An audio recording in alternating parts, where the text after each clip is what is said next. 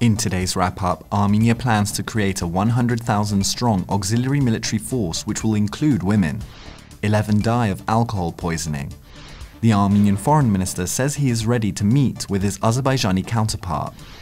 A new criminal case has been opened against Serzh Sargsyan's head bodyguard. And an explosion at a brandy factory kills 2. The Ministry of Defense has announced plans to create an auxiliary military force which will be 100,000 strong and include women. The force will be called upon if there are hostilities, after which they will return to not being active. Deputy Defense Minister Gabriel Balayan stated that many volunteers wish to help during hostilities but end up hindering active servicemen. Therefore, an auxiliary force may be set up which will be paid when drafted. The ministry also stated that people up to 70 years old can join, and women too will be involved. Balayan added that retired military personnel will be called upon to lead these battalions, and that they won't be armed in peacetime. In the region of Armavir, 11 people have died as a result of alcohol poisoning. The health ministry reported that 10 people were admitted to the Armavir Medical Center on August 31st and September 1st, with 3 dying of poisoning. A further patient died at the resuscitation ward of the Erebuni Medical Center. 4 more residents of Yerevan died after being taken to the Armenia Medical Center. 3 more patients are still in intensive care units. Furthermore, local police in Armavir have arrested a 50-year-old man for selling the alcohol which didn't meet safety standards.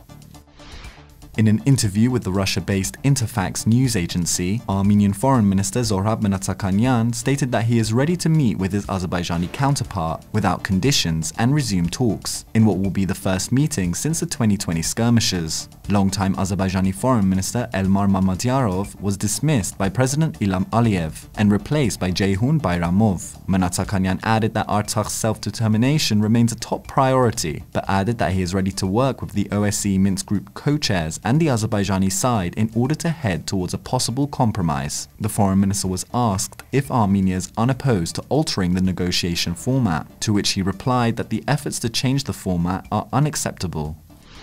A new criminal case has been opened against the head bodyguard of former President Serzh Sargsyan. The Special Investigative Service announced that Vachagan Ghazaryan is accused of misusing public funds. According to the CIS, Ghazaryan used public funds to pay security staff working at a business owned by his wife. Ghazaryan was head of Sargsyan's security staff for around 20 years and was already arrested shortly after the 2018 revolution for corruption, not disclosing assets, and tax evasion. He was, however, released on bail and paid damages worth $6 million.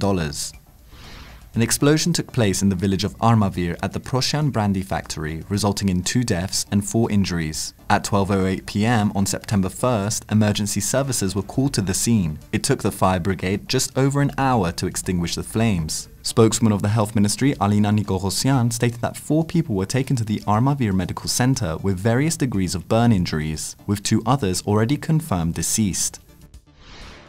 Newly appointed Environment Minister Vardan Petrosyan joined ՍիվիլՆեթ's Tatul Hagopyan for an interview where they spoke about the Amulsar mining dispute. The mine has been blockaded by protesters who have raised concerns about the environmental impact of the mine, whilst Lydian International, the consortium running the mine, wants to go forward with operations. Petrosyan stated that any decision made by the government will be in the interest of the people and the state. He reminded that there are conflicting economic and ecological interests. He stated that he had not yet visited the mine but will soon, adding that he has to be careful to not appear biased. To the question whether Amulsar will remain a mountain, Petrosyan answered, "Let's leave that question, but I will clarify my position soon."